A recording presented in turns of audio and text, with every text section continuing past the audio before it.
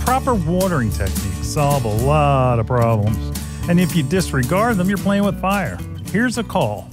Yes, I had tuned in just a little bit. You were already speaking about the watering and to water the roots, the plants, but before 7 o'clock, like before the sun came up. And I was wondering if it's okay to water them after 7 or 8 in the evening so that, they'd be watered overnight. So I wasn't too sure about that. So that is my question. Thank you very much. The whole thing, you want the plant's foliage to be dry before they go to bed at night. That can't be any clearer than that. Black spot, powdery mildew, rust, bacterial leaf spots, anthracnose, they're all diseases that are enhanced when you have plants that are wet overnight. And that is not a good thing. So make sure that you water so that the foliage is dry, certainly the foliage. And I'd even say, that the soil needs to be somewhat dry as well. But look, you want to make sure that the foliage is dry before the sun goes down. So that means that if you water 2 hours before the sun goes down, you're probably okay, but you still are going to have possible issues with root rot and some other things. And most importantly is only water when the soil is dry. We say it all the time. Index finger probe. That's it. Stick your finger in the soil. You want it, this first inch or so of soil to be dry before you water it. I often, in my hanging baskets, I'll stick my hand up there and I'll grab a pinch of soil and I'll see if it's wet. If it's dry, I'll water. If it's wet, I'm leaving it go.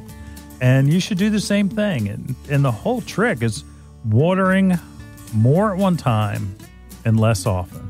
So if you can water more at one time and less often, you may only be watering maybe 2-3 times a week, depending on what's going on with, the weather and so forth.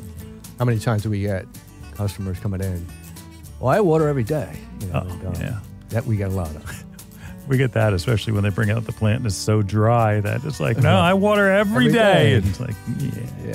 Or how about when they bring them in and try to douse it with water before they bring it in, right? Oh, yeah. And it's been dead for weeks. Can I get a refund? But it happens. It does happen. And that, it's plant abuse, quite frankly.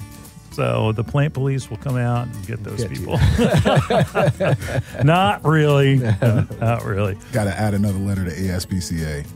Something for the plants. ASPC. The animal, the animal. Okay. All right. Animal and plant cruelty. There you go. Look, watering deeply, and that's a term that's like, a gardener's term.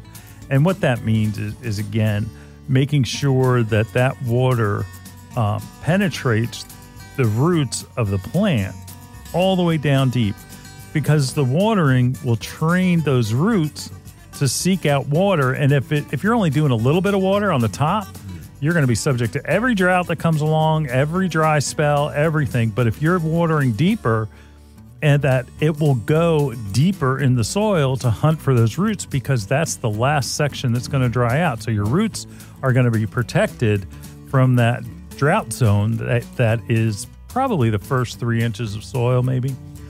Wow. And again, water the soil, not the foliage. When you water your plant, you're really not watering your entire plant. What you're watering is the roots, because the foliage does not get any benefit from watering, maybe a little bit of misting or what have you, if you were talking about houseplants. But the humidity that we have outdoors is more than enough to sustain most plants. Again, water the soil. Water the soil. Can I remind our viewers and our listeners to also, if you have mulch, to remember that you should continue to water a little bit more than regularly? I actually dried out a couple plants last year because I didn't water thoroughly through the mulch. Oh, yeah. Good point. Good point, because you see the mulch gets wet and you think, oh, I'm done. Right. You need to water it the same way, but it may require more. And then always have like a check spot.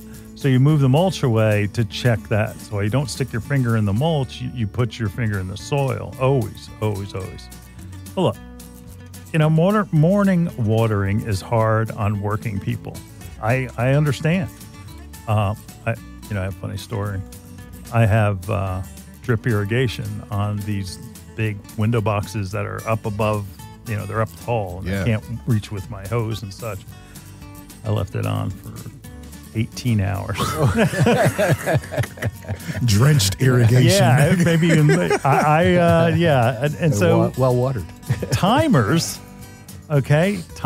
drip irrigation, soaker hoses, and like Aaron said, mulch, are really important. I have a 3-zone timer that I haven't installed yet. And if I did, I wouldn't have been watering my plants for 18 hours. Now, I don't have to water them today or probably tomorrow. But, it's one of those things where you can set up a timer. And my son-in-law, Steve, he's got timers everywhere. Oh, good for him. And he's smart. It's like, I don't know. He got all this stuff on Amazon, and that he's got it figured out. Way to go, Steve. Yeah, because he doesn't get any free replacements. But anyway, and that will help you. But you got to remember, if it's raining, you may not want them to go off every other day or something, so on and so forth. So even with people with sprinkler systems, they should get a rain gauge installed. It's pretty easy installation, to be honest with you. They have them now where they're just Bluetooth connected. Wow. And so that the sensor goes outside, and then if it rains, it shuts off your sprinkler system and pauses it for a day. It's a great idea. Yeah.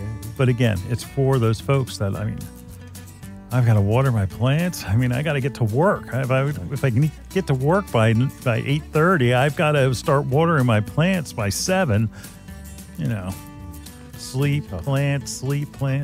My wife came to me the other day and said, I really can tell that you enjoy gardening now, because I'm up first thing in the morning before I fix my kids' breakfast or anything like that, or that lunch for school, outside watering. Wow, that is. Because I don't have a sprinkler system yet. I don't have a sprinkler yet. Well, there you go. Yeah. That's great. Also, it's a little bit of peace and calm. Absolutely. Morning starts. Start your day off right. There you go. A little meditation. You do. It's a great thing. That's it. Absolutely. That's good. Get out there in the garden, folks. That's right. That's early. Right. All right. If you've got questions about watering or even timers, any of those things, we can help you. Call the hotline, 609-685-1880.